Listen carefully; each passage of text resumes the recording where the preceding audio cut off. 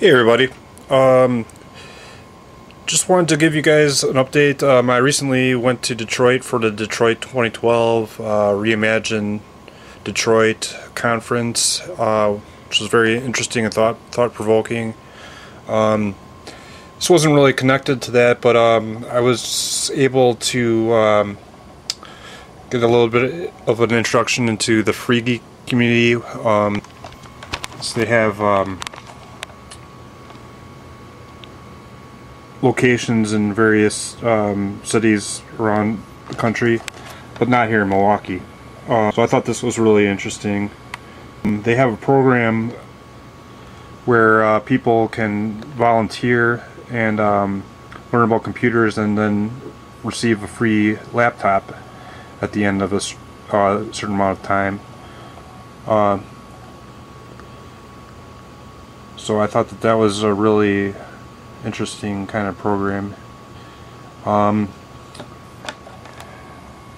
Also, in talking with people connected with the Motor City Free Geek organization, a question was on my mind about Best Buy. Well, about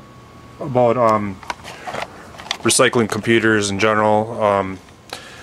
We discussed this in our first episode a little bit. But the question that I wanted to look into was, well, first of all, we didn't mention this, but Best Buy has begun a program where they can recycle your electronics. So if you're looking for a place to recycle electronics, we can take them to Best Buy, which is a very good thing. But the question we had in mind is the question I personally wanted to ask was, is this recycling really, is it really good enough? Is it really going to take care of the problem? And do we need to further push for the base load convention? So I wanted to ask everybody about that, and I did view a Best Buy. I'm gonna get this queued up for you. I'll be right back. Yes, this is Best Buy's website, and they have a little video you can go and watch, and it say your last goodbyes. It's definitely kind of a PR effort here, but I don't want to be negative towards that.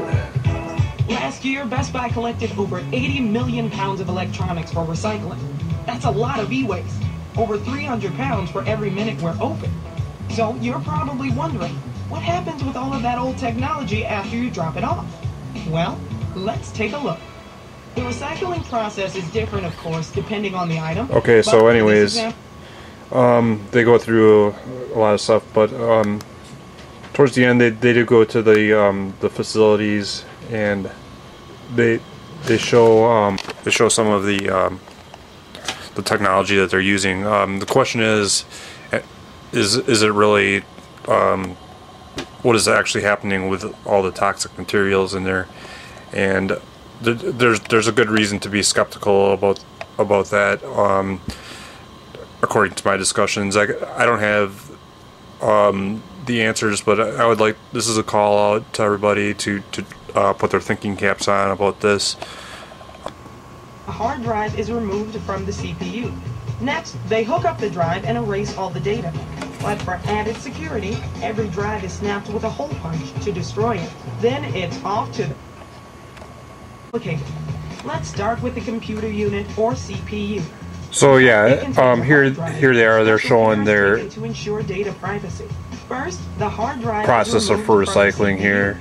Next, they hook up the drive and erase all the data. But for added security, every drive is snapped with a hole punch to destroy it. Then it's off to the shredder for further destruction, along with the rest of the CPU. The shredder is super high-tech. It uses sophisticated techniques to separate the steel, aluminum, and precious metals from the plastic. So yeah, they're definitely recycling all the metals. and a little in there, brute but first, it's off with the plastic cover and the metal shield. Then they pop out the circuit boards. we're not sure about the rest of the highly toxic materials. That leaves the bare cathode ray tube, or CRT. It gets carted away for processing. The tube gets placed on the conveyor, hauled up to the crusher. A hammer mill crushes the glass into 5 to 8 inch pieces.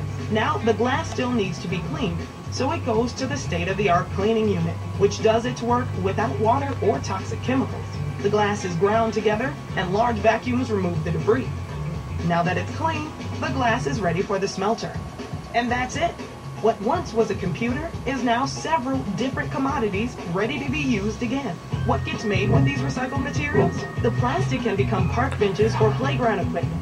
Aluminum might become... This would be like a good topic, I think, for like maybe 60 minutes or something to cover. I'd suggest this to them, or maybe somebody more on a community level. Batteries contain cobalt and iron, which can be used to make new batteries. So there's a behind-the-scenes. Anyways, yeah, that's basically. I'm skeptical whether what is happening to all the toxic materials in the electronics, and so are other people more knowledgeable than me. But yeah, I'd just like to reacquaint people with the whole concept of the Basel Convention. So maybe take a look at that. Okay, thanks a lot.